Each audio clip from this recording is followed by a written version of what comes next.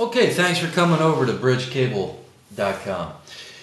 Here today we have a couple of our tools, and I'll just very fastly review this. We have our crimpers, we have a wire stripper, and various personal tools that I myself or many of the bridge cable technicians will use.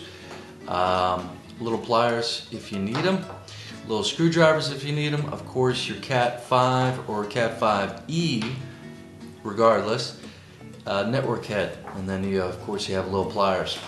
What we're going to do is we're going to install or attach the head to this beautiful mess. So once again, you can just use strippers, and if you have any questions about our tools or anything like that, just let us know. Right now I'm just going to apply a little bit of pressure to the stripper, and voila. Oops, that was a little slippy. So you just use a stripper, you take off the plastic housing, of course, and you're going to have your pair configuration. Now I'm going to go a little bit slower for a tutorial's sake. Now obviously you have 8 wires here, and they're all paired, 4 pairs. Now on our website here we also have the pinout construction, or the pinout layout. So I'm going to put this right here, and everybody can work with me through this, and I'll go slow. And hopefully I'll have no errors. That's always a good thing. So what you want to do here with the pinouts is oranges are together, brown together, and then green and blue, they're a little bit separate. So you have the greens going out there, but blues are together. So if we were to hold the pinout connector, you have it right here, you have that little connection. Now if you hold it with the connection down at the bottom, that's exactly how the pinout's going to be. So I'm just going to put this down here, and oranges. Now, the greatest thing in the world is 1 or 2 people could still do this if they were colorblind, perhaps slightly colorblind. But a lot of the cables that you'll find out there, especially if it's subgrade, you can tell very nicely these colors are very, very pronounced. We particularly use that because on the field we don't need a second guess. A lot of times with the cables, sometimes we'll just say, for example, this orange one. This is 100% through and through orange. And the one right next to it, it has an orange stripe or an orange vertical or horizontal orange going through it. Now a lot of the substandard cables, it gets confusion between the orange and the greens. And even if you have eyesight of $1 million, you're going to have some difficulty. So every cable is a little bit different. If you're buying some stuff from overseas or just badly produced or cheaply produced wires, you're going to have some issues. Also look in as far as on the cabling.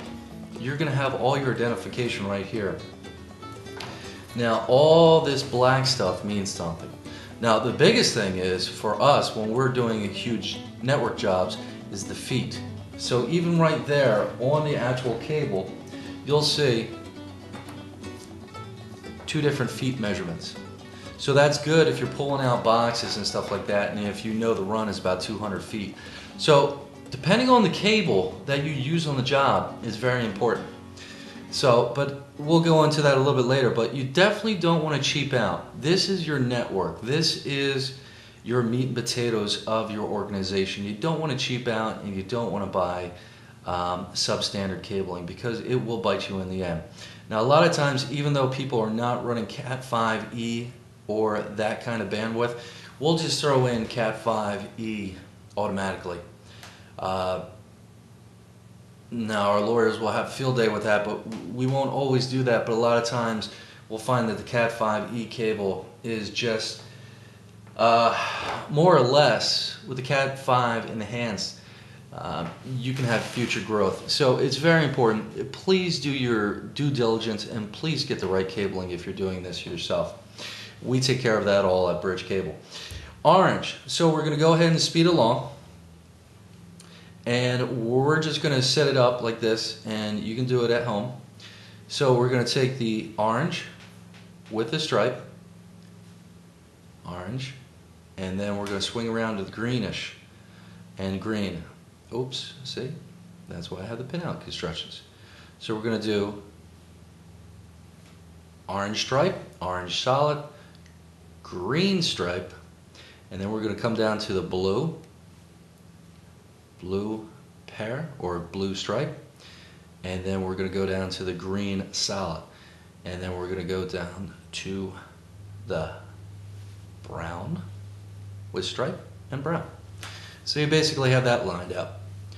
So you just want to double check your structures. I can all go like this and match them up, 1, 2, 3, 4. And if you're kind of do this for a living like we do, we kind of memorize this. So it's kind of, you'll get the hang of it easy. But once again, on the FAQ sections, we do have a pair. Now this is where it gets a little bit tricky. And with practice, like anything, you'll have that. What you want to do is you want to straighten out the wires because they're a little kinky. And I generally bend them over my finger a little bit. And you want to smush them together. And it's going to take a little bit of practice, but don't worry about it. The great thing about network cable is they always give you a little bit extra.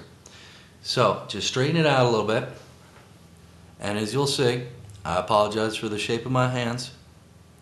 I don't use work gloves on site, and we were at a major job and I cut up my hands a lot. As you can see, they're all grouped together. You want to make sure they're flat.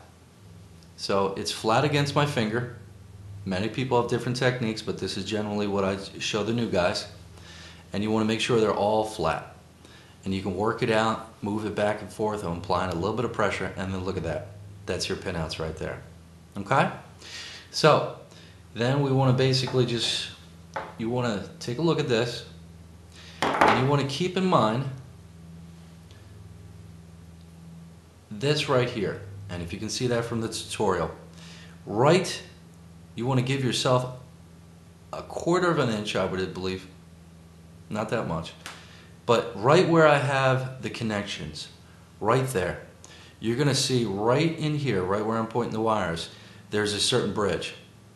So the basic way where we want to cut is right before the ends. So we're going to cut right here, and it's okay. You have a little room for margin. You want to cut these straight. You want to cut these straight. You don't want to have them on an angle or anything like that, but you want to make sure your cut is good. Put your finger right here. Let them fly. My boss will yell at me for not cleaning up the office. And then you have them right there. I'm going to keep my finger right here. And apparently I'm getting a phone call. And we want to push it in right there. I'll pause for 1 second.